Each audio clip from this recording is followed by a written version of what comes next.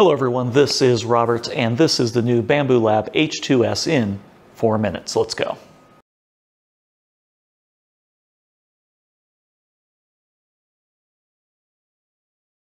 The H2S and the H2D have a lot of similarities. They have the same servo extruder with a hot end temperature of 350 C and a bed temperature of 120 C.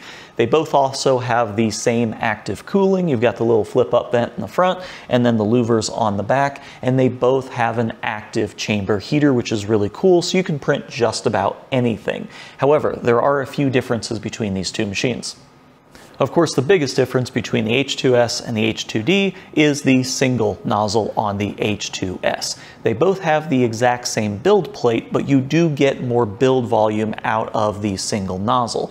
Because the H2D needs that extra room for the nozzle switching, you only get about 325 millimeters of X travel on the H2D, and if you're using two nozzles, you only get about 300 millimeters, but you get the full 340 millimeters on the H2S. In addition, you also get a little bit extra Z height going from 325 on the H2D all the way up to about 340 millimeters on the H2S. All of this equates to about a 10% overall larger build volume on the new H2S.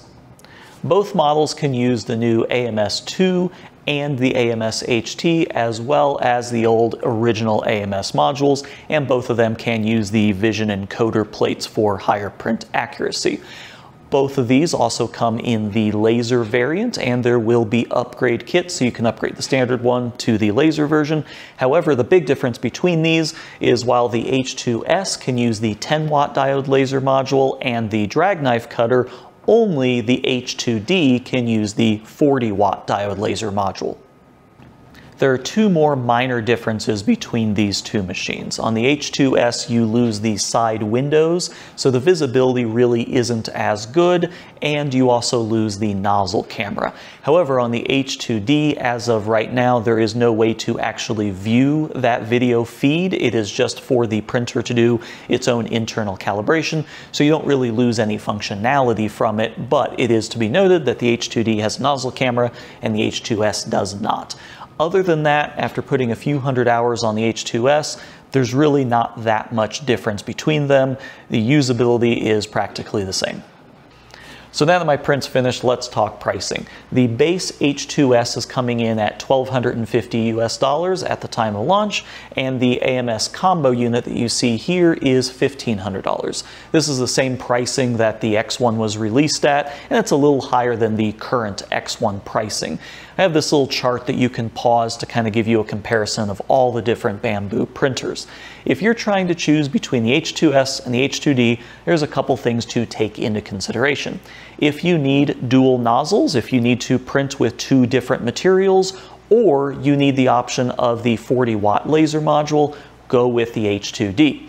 However, if you do not need the 40-watt laser module and you do not need the dual nozzles, but you want the larger build volume, the H2S is going to be the one to go with. Functionally, they're identical in every other way. They're going to be able to print all the same materials in the same way with the same quality.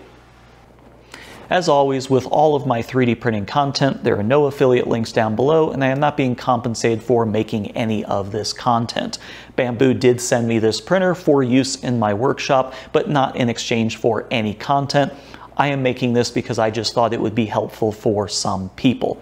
That being said, after spending some significant time with the H2S and my two H2Ds, I can say that they are the best printers I have ever owned. Between the capabilities, the reliability, and just the ease of use and quality of life features, they've been a favorite for me. That being said, I don't care if you buy or what you buy, so just do your own research, be informed, and make sure you know what you're getting. As always, thanks for watching. Bye.